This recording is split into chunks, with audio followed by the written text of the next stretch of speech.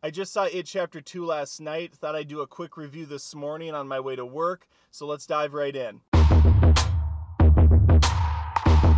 The sun keeps popping in and out of the clouds over there, so on occasion I just get blasted with a beam of energy right in my face. So if I light up once in a while, it's because the sun's lighting me up. Anyway, beyond that, I'm in my car. I'm outside the theater that I saw this at, just for fun, I guess. It Chapter 2 sees our characters all grown up, 27 years later. It's based off the book. It also follows the same formula as the TV series, where the first chapter was all about the kids.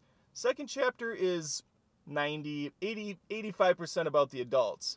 What I wasn't sure they were going to do, and they absolutely did, was do flashbacks to their younger versions again, and I thought that was great. I was chatting with some people online, and they were put off by that, but I thought that was the highlight.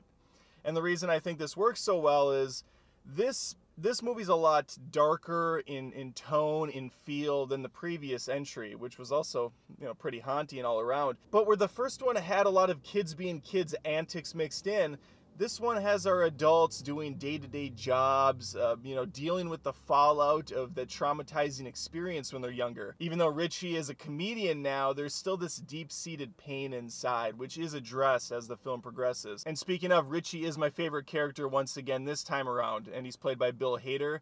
The casting department knocked it out of the park. I think all the older incarnations really do resemble the younger selves. As good as the new cast does, although a lot of them are kind of just one-dimensional this time because they're just broken people, there isn't a lot for them to have fun with. Jessica Chastain, for instance, really doesn't get to do a whole lot other than be pretty sad the whole time, which is understandable. That's the character, which is why I do like the older stuff more with the kids and the hijinks and all that, just running their mouths at each other, and it's really relatable in that sense. As far as the scares go and stuff, I think this one is scarier than the first one by quite a bit. There's a lot more, I think, intense violence and gore. In the first chapter, it's a little bizarre that Pennywise even takes the form of a clown because he barely jokes and he's not silly in the slightest.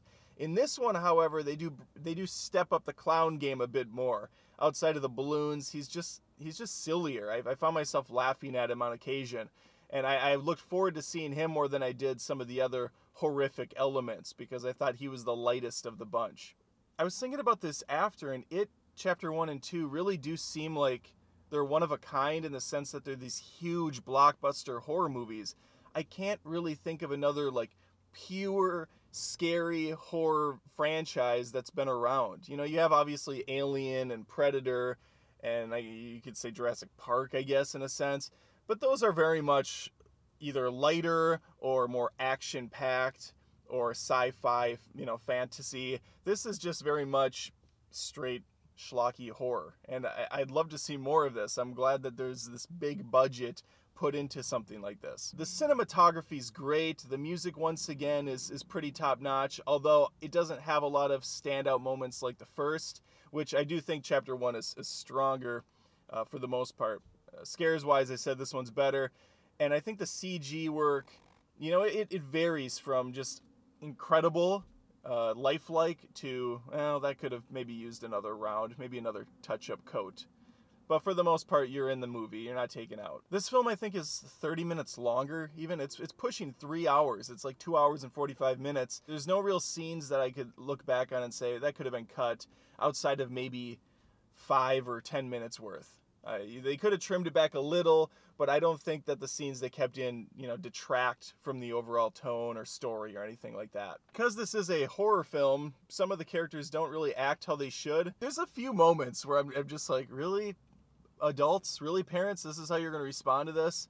Where characters are just chewing out little kids or screaming at them to the top of their lungs, and the parents right next to the kid, and the parents just okay, let's go, and they just walk away. Really? That's the reaction you're gonna give some stranger who's shaking your kid uncontrollably or swearing up a storm at him?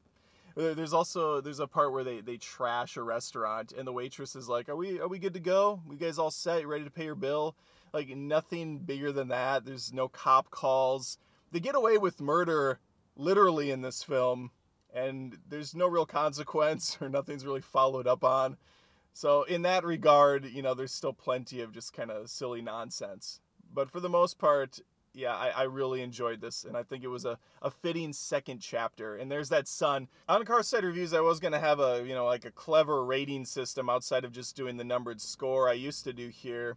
And it was essentially going to break down to, see it in theaters, wait till it's on DVD, avoid it at all costs. I haven't come up with a clever, term for each of these yet. But for now, I'm just going to say this is a see in theaters, for sure. So head out to the movies. Let me know what you thought in the comments. Subscribe to the channel if you like Carside Reviews or movie feuds or, rankings. I do a lot of that stuff. And, yeah, hopefully I'll see you around.